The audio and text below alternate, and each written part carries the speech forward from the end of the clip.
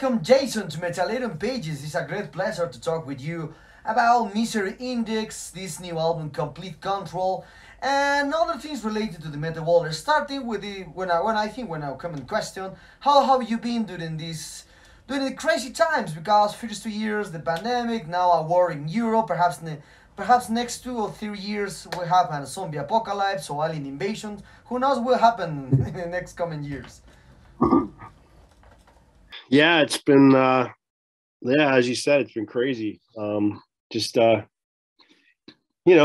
remember like the weekend of March 12th, 2020, we were on tour in Europe with Napalm Death and I Hate God, and we were reaching the last week of the tour, and we started hearing rumors of this virus going around. And sure enough, the next to last show of the tour was canceled. We went home.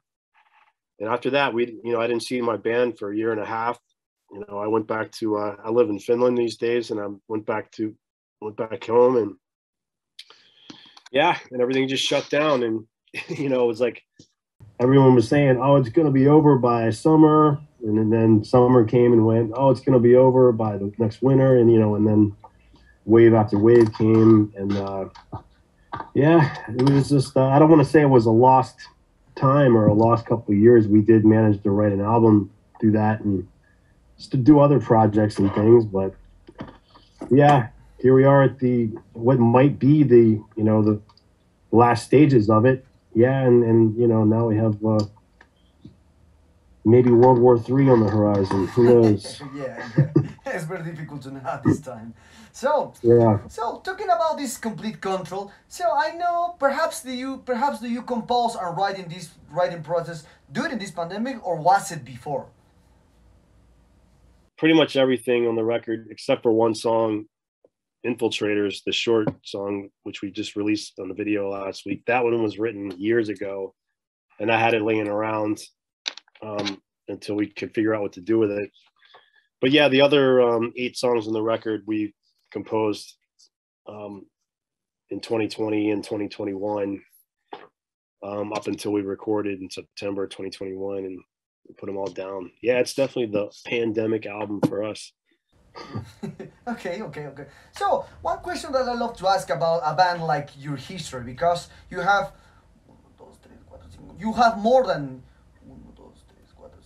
you have 8 albums from since the first time when you released Retaliate and now Complete Control. So usually the fans, the reviewers, and many people think that the first album is the greatest song of the history of the band, this kind of stuff. You think like that because you are a fan musician, you think that the first album from your first bands is the best ones. Now then the band changed with the sound, with the complete everything. But curiously, and the counterproductive thing is that the new album, or perhaps the last album, especially is the best ones for the band. So for you, if we're talking about this matter, do you think about like this, but how this is the Complete Control is like a cliche, is the best album to the date? Or perhaps you have a lot of memories with the Retailer, Discordia, Traders, Killing God, etc. Or perhaps you have one favorite around across your own discography. Yeah, it's hard to say. I mean, of course, albums mean different things to different people.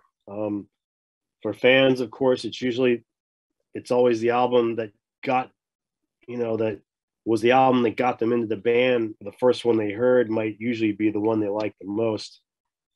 I'm that way with artists I like as well. I cling to the ones that were a part of like my life at a certain time. Like those are the ones that I relate to and think are the ones that have the most meaning for me personally. As a musician who's in the band, like I would say that, yeah, I could see that how some albums might be better than others. We're just far more self-critical as far as like the things that fans don't notice, like production aspects that bother us, or songwriting aspects where we maybe thought we should have done something different, or that might have been rushed, or that didn't come out the way we imagined. I do like, I like Heirs to Thievery a lot, the 2010 record. I think that one's solid, even though I have issues with the production with all of our records. I just think it's just something like you can records are kind of like your baby, and you just want them to be perfect or something. And although I think it's impossible to like, in a way, to please your creative drive or whatever your creative to satisfy that creative like aspect 100% because you're I don't know maybe you're just like always striving to do something better. But I will say Complete Control is our best record to an extent. At least it is in my short rear view window right now. It's kind of like, yeah, this is the one that production wise we feel like we got it right. We finally, managed to balance the natural aspects of recording with the technology and get really capture really natural sounds. So in that regard, we're stoked, and yeah, we're stoked about it. The songwriting too. So we'll see if it stands the test of time. Okay, okay. Yeah, I hear to do this interview. I hear all albums from Mr. Enix since the beginning, Retaliate, Discordia, Traitors, and to this Complete Control. And you achieve a sound. You have your personal sound during all these years. So for you, how difficult is for you to maintain the sound, but at the same time not repeat by yourself and do different things in each album, because it's very difficult for a musician like you. We have a lot of albums. You previously played playing Giant Fetus, so you have a lot of history in there. It's very difficult sometimes to keep something fresh and then not repeat by yourself. Yeah, definitely. When Misery Next started, we had a specific vision. We wanted to do death metal at the core, but we wanted to, take doses of hardcore and grindcore and the kind of ferocity and the anger and tension of hardcore punk, and kind of bring that in certain degrees. And that's kind of the thing that I think has kind of given us our identity. And we've really developed that identity over all of our records. And Misery Index sounds like Misery Index. And I think through the records, there's been this kind of wavering back and forth between bringing in more hardcore and more death metal and kind of balancing it out. Sometimes we have more melody. Sometimes we go a little darker. But I think through it all, we always push ourselves to do better and write better songs and progress, but not progress to the degree that we lose our identity. I think it's a constant balancing act, of course, to write new songs, and it does take a lot more time to write songs for us now because we're a lot more self-critical. So yeah, through the 2 or 3 years since the last record, we came up with I guess this album's 34 minutes of music. So we've kind of we pushed out what we had, and yeah, it's hard, but I think we've managed to keep our sound, and I think we've managed to not repeat ourselves through the years too much.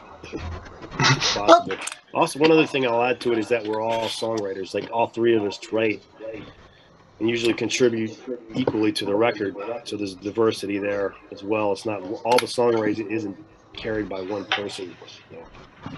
Okay, okay. So talking about again of your whole discography, can you describe one word each album that you feel until today when you release a new one? Perhaps something like this: Retaliate is aggressive, Discordia is more like savage, Traitors is like amazing word. This kind of stuff. Can you tell us each album what represent to you until today, when you and perhaps you are waiting the same sensation as your first time when you released this Complete Control? Yeah, I don't know if I could give one word to each record, but I could describe. Like I would say, yeah, the first album, Retaliate, is unhinged. That's probably the most like grind hardcore, like crust influenced death metal we've done. Definitely aiming to be in the the tradition of Napalm Death and Brutal Truth and Terrorizer and things like that. Do you want me to go through each record or? No, depends on you. Depends on you. Depends on you. Perhaps you have a whole word perhaps you have a whole concept to describe all albums in one budget. So it depends on you.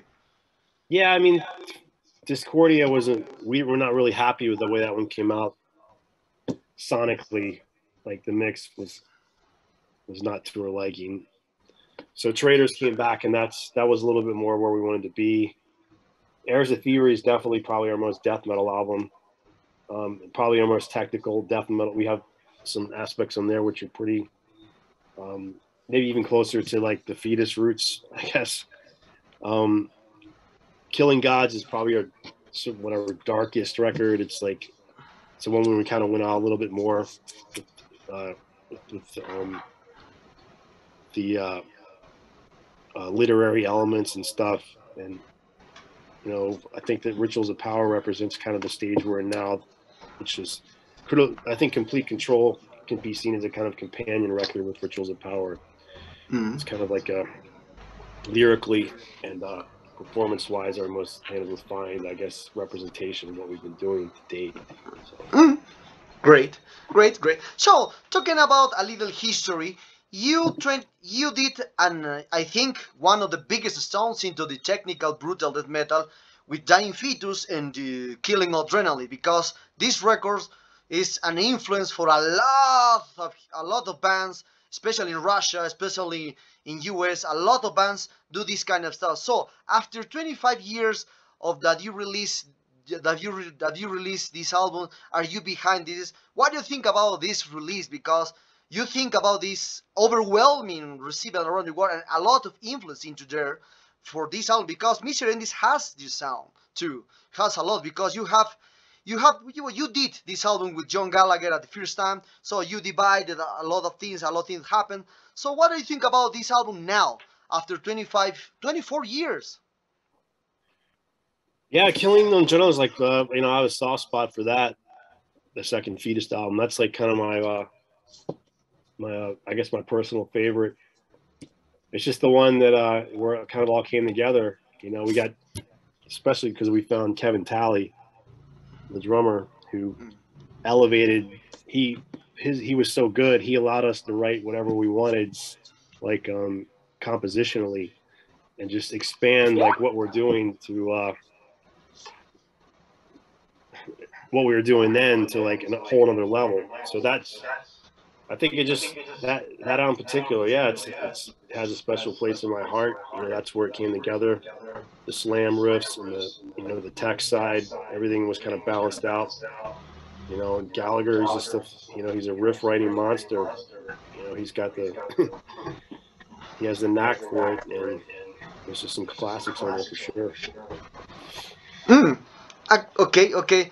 So, well, now talking again from the discography, when Adam entered to the band in 2004 after 1 year of release, after 1 year of release, Retaliate, and they record Discordia, the new album. This Discordia one step to more technicals, to more, because Adam has a lot of great technical stuff into the drums. So how you define now?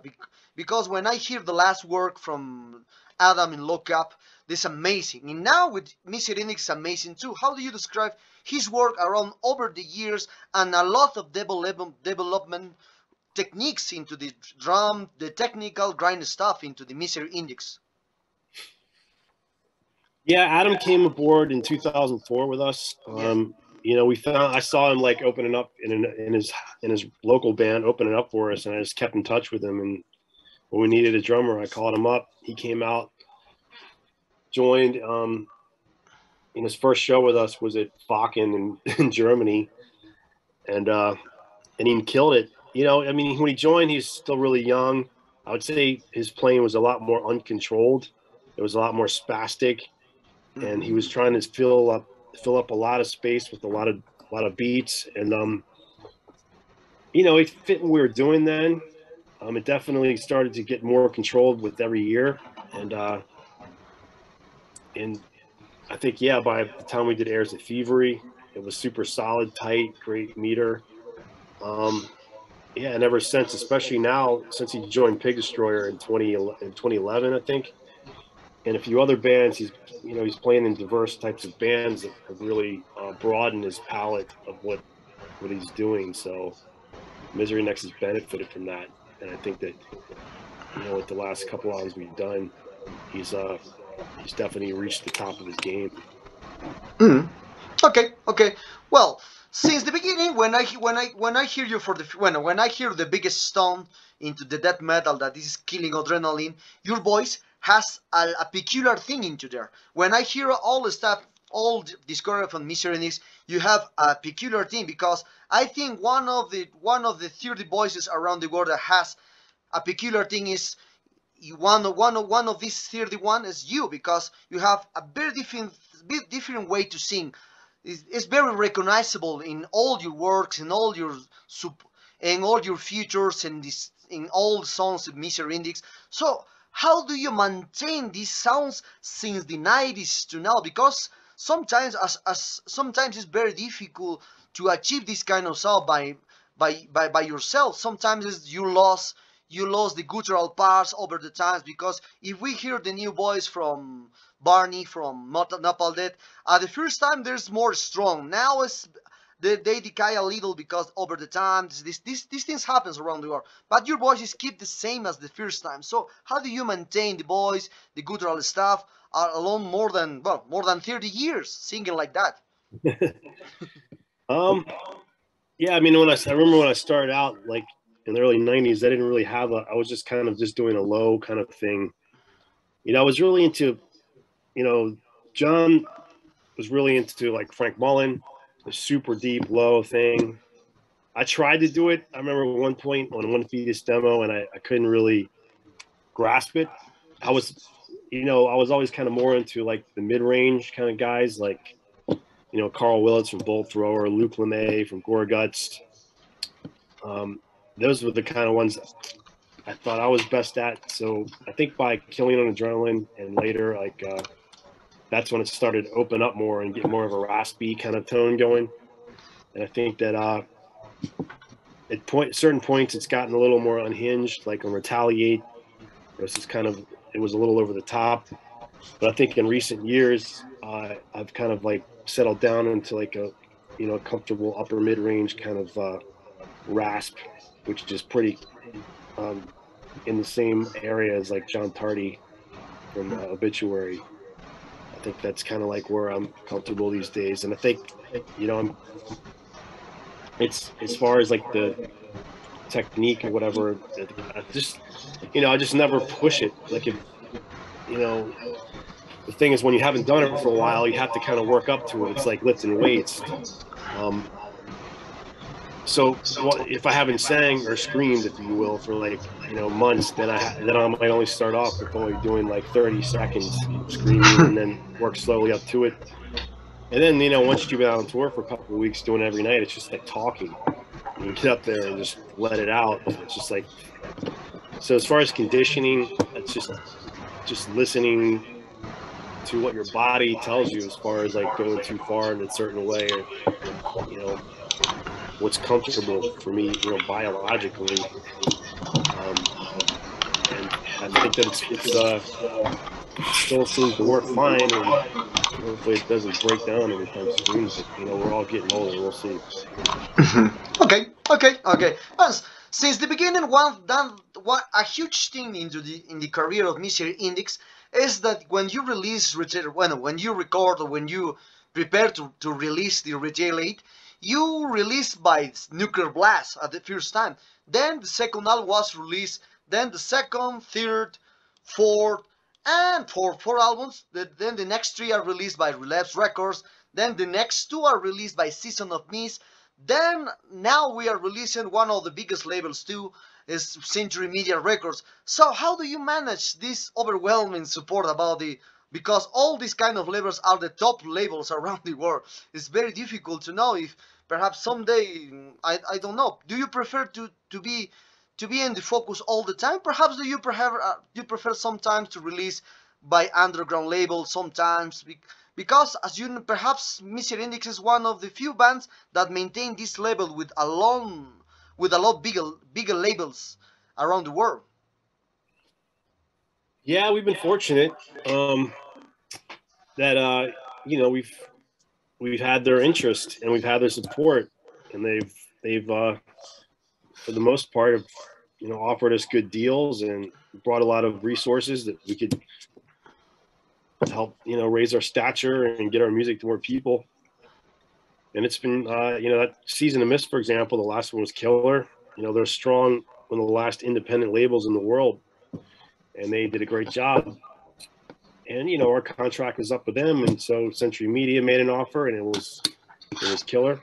So, it's a lot of times it's just, where you are. And if you get an offer for something, it's cool. But, we've always had a kind of underground side through the years. We've kind of retained the right to release our own stuff independently. We have released several compilations and 7 inches and singles independently on our own imprint by Anarchist Records. So we kind of, like to keep that independent kind of spirit, even though we've had these kind of connections with these international labels. Okay. So, into this matter, what do you think about when a band belongs to a mainstream label like Century Media, Relapse Records, Season of It? Because all these labels that when you release the all albums are the mainstream labels around the metal world. So, do you consider as yourself a mainstream band, or perhaps do you try to maintain the same feeling when you start the same sensations in the 90s, like the underground ball all the time, and not be overwhelming about the mainstream stuff? Because many people think like this: when you enter a bigger label, the band immediately become a mainstream band. Yeah, it's hard to talk about extreme metal in terms of mainstream. I mean, of course, there are like the Slipknots and things like that, which have elevated into like mainstream consciousness, but I still feel like we're firmly rooted in this broader kind of sub-level of bands that, although we have like support and affiliation with bigger labels, we still are part of a broader, not sub-underground, but mid-level tier, I guess, of bands that, perform in clubs and have dedicated, modest followings internationally. And I mean, if anything, we're not changing our sound in any way or anything about us because of these affiliations with these labels. It's just, if anything, I think the labels have opened up more to like the genre and opened up more to supporting it. There is a market there. It is all about making money for them in the end, and helping get the music out. So yeah, I would just say that I wouldn't say that there's that these affiliations have made us any more mainstream or made us in any sense. We're definitely still where we are, and we do okay, and we're pretty happy. Okay. Well, talking about other matters, SNL related to the metal world, as I said in one question in the previous one, so that I said that you create a sound that influenced a lot of bands into the Killing Adrenaline. You influence a lot of bands, a lot of people. Influence me because when I hear this music in the 80s, I hear then the 90s, then the 2000s. When I hear the Killing Adrenaline, I said, wow, this kind of music, I really love it. Then, when you release this album, you create a lot of new bands into the world. So, perhaps do you have time to hear new bands with your influence, with Misery Index influence, with Dying Fetus influence, or with your sound that you create in the 90s? And what do you think about the new bands around the world? Is good or bad that all this kind of stuff is oversaturated now? A lot of productions, a lot of singles, a lot of videos, a lot of compilations, a lot of underground labels or independent labels. It's very amazing now. So how do you think about these overwhelming releases around the world with your influence? If anybody found influence from what I've been a part of, that's awesome. Just as I was influenced in the 80s from the bands that I got into, and when I eventually got to meet them years later, that was a big deal for me. I mean, I remember in 2000 in in Dying Fetus, we went on tour with Destruction, opened up for them, and that blew my mind. I was like, but yeah, I mean, there's more metal than ever. There's a lot of metal going on right now. I mean, there's just a lot more of everything because there's a lot more media. There's a lot more outlets to get music internationally to audiences. Before the internet, it was like, a lot of the music we hear might be, relegated to local, regional context, to a certain city, or it wouldn't really make it out of a certain area. Now with these platforms, any band can have an international audience to an extent if they can get their stuff on Bandcamp and get it on streaming services, and for physical, they tap into the global sort of death metal underground, for example. There's a lot of labels and a lot of trading going on still. It's thriving. Is it too much? I don't know. It just makes it harder, I guess, to cut through the massive bands and really find the ones you really like. It just takes more time.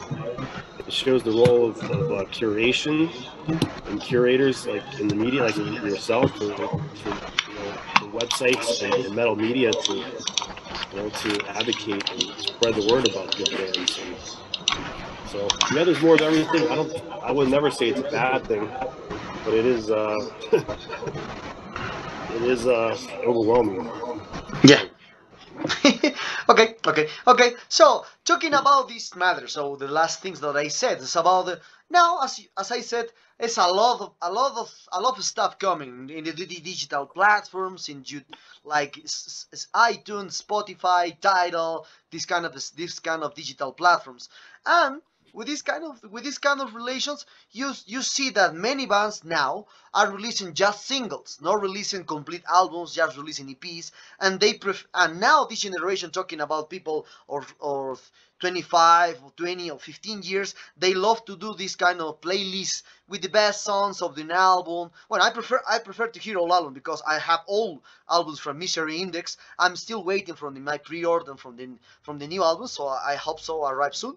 But this new generation is different like us. Also, I have 41 years old, and this new generation like to pick 1, 2, 3, or 4 songs into the digital platforms. So for you, why the albums doesn't have the same impact compared to the 60s, 70s, 80s, 90s, and what does band needs to do to improve or to encourage to all songs in an album, because now it's very difficult to get attention for this new generation, especially.